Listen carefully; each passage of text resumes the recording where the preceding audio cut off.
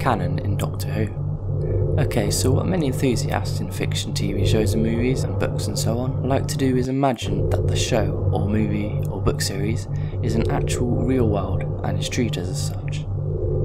This is what people call canon, with one N, and we're not talking about the printing and photography company either. What is canon in a fictional universe is basically what counts as fact within the series, so say the episodes of a show that air, or books that were published by the main author, for example, would most likely be canon, and anything written by fans or individuals or companies who are not confirmed or supported by the original creators, or in some cases whoever currently owns the rights to the material, like the Disney takeover of Star Wars, who decided to decanonize. Is that even a word? Well, it is now.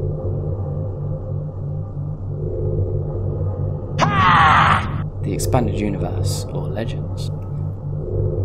Now, it might not be surprising to realise that trying to sort out which is and isn't canon in a series is not always straightforward. Usually, anything officially released by the creators and or copyright owners is probably the safest way to go. So for Doctor Who, if something is released by the BBC, it's probably canon, right? Well, maybe not. And Doctor Who, with its long history of different writers and issues with copyright ownership, only makes it even more complex, but I'm going to attempt to tackle this one anyway.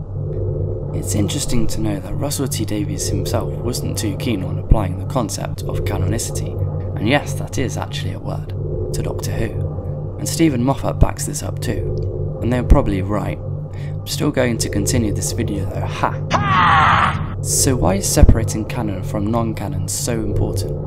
Well, for me, it's mostly when two or more sources contradict each other about facts within the series. Moffat confirmed that the Virgin New Adventures book series was still part of the continuity for the rest of the series, except it was a separate yet valid continuity of its own, despite it having different ideas about the history of the Time Lords to the rest of the series. Another reason why applying canon to Doctor Who is difficult is due to how it is an ongoing series, and like I mentioned earlier, has had different writers who shouldn't have to take every piece of previous content under a microscope before writing their own material just to make sure it fits in with previous stories. It would probably be pretty saddening to have a great idea for a storyline, only to find out it contradicts with some novel written in the 80s, for example. So to conclude the first part of the video, there isn't really a strict canon for the show, so that means it's up to the individual fan to decide for themselves what they want to be canon or not, and make further adjustments where necessary. And that's fun, right? So from this point on, it's pretty much just all me making my opinions about what should and shouldn't be accepted as canon. So to start off, I can safely count the airing finished episodes as canon, as that's how it all started way back in 1963, which rule out any differing sources should they conflict with this type of source. I would also count any books, movies and audio stories that were officially released to be canon as well. Then there's the spin-offs, so Torchwood, the Sarah Jane Adventures, Class, etc., which are all part of the same universe. I would definitely consider these to be canon as well, although there are probably a few contradicting instances between these and Doctor Who's main series, as they often take place at the same time period as other shows, especially when it comes to worldwide crises like Children of Earth and Miracle Day.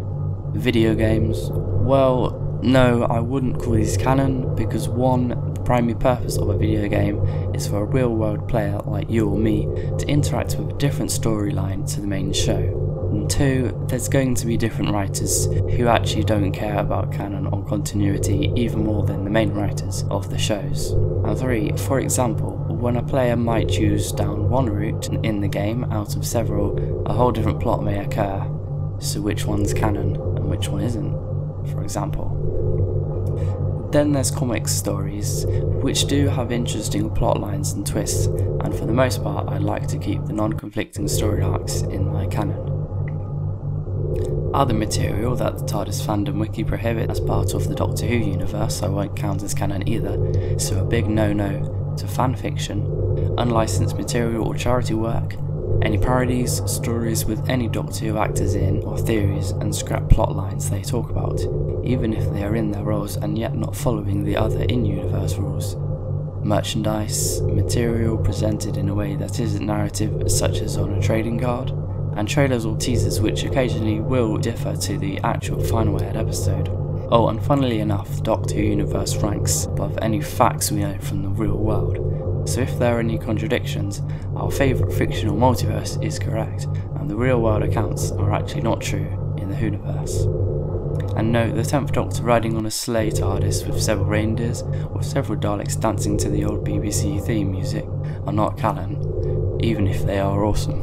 The deleted scenes is something I'll personally credit as canon though, only because it's often the case that there was simply not enough time to include the scene in the episode. For me, as long as the context of the scene fits in with everything else and other stories, I don't see why it can't be canon. Unless the scene was altered in some way that is included in the final version, then the final version of the scene would be canon, and the deleted scene would not be. If a new story comes out that conflicts with a deleted scene though, it would have to be removed from my canon though, sadly. I will also try to count the comic relief or Red Nose Day specials as canon where possible too, unless it's the Catherine Tate vs 10 episode or something similar that involves the real world, like Musical of the Spheres, or Rowan Atkinson's role as the Doctor, which obviously didn't happen. I will also count the prequels and TARDISOs, specifically the ones as part of the series 2 and 6 as canon where possible, although these are more created for the purpose of introducing the viewer to the episodes. As a whole, where I am uncertain about what should and shouldn't be canon, I'll just resort to a case-by-case basis, depending on the video. And that's pretty much it for this video. I apologise if it was slightly boring, but I wanted to get my version of the canon across to you guys in preparation for my upcoming videos, so you should subscribe if you want to be notified of when I upload them, and click the bell, etc, you know the drill, and I'll see you in the next episode. On Series 11 isn't canon, yes I said it, bye!